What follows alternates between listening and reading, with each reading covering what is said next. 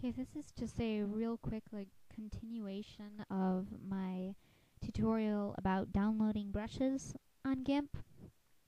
Now, on that one, I just talked about GIMP brushes, but in this, I just wanted to let everyone know that I found out that you can use Photoshop brushes just the same as GIMP.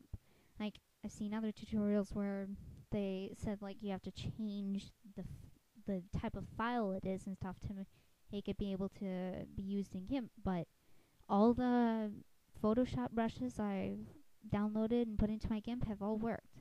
Like, I have these right here, cloud brushes and debris and smudge, and then those are ones that I don't have that I'm not using right now in GIMP. But then I have ones right here, blood brushes, hair, and snowflakes, and they all work. It works just fine. Here's the blood ones, a bit smaller. These kind, and then cloud ones, and they all work just fine. They went in, the snowflakes, hair.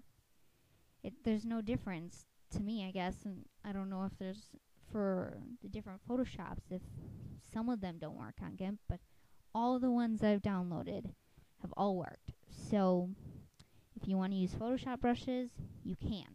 So that's it for this one. So I hope that has helped, and thanks for watching.